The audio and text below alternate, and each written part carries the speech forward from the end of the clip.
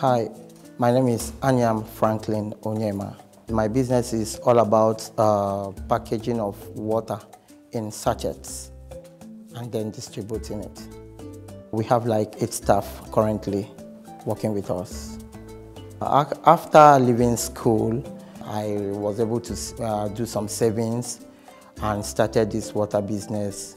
Along the line, I had a little setback.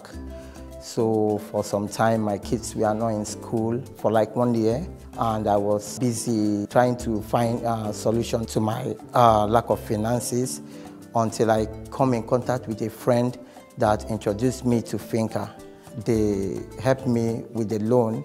I injected it into my business, and then I have a kind of turnaround.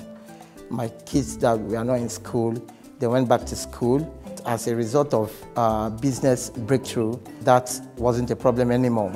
We have 3 employees before, and we have 8 now, and our target is get to 100, maybe before the next 3 years.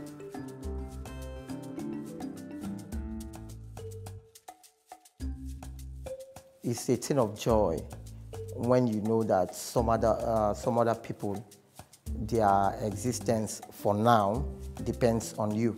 At the end of the month, when they are collecting their salary, all of them, they beam with smiles because something exchanged hands. So it will encourage them to work. It's a nice feeling.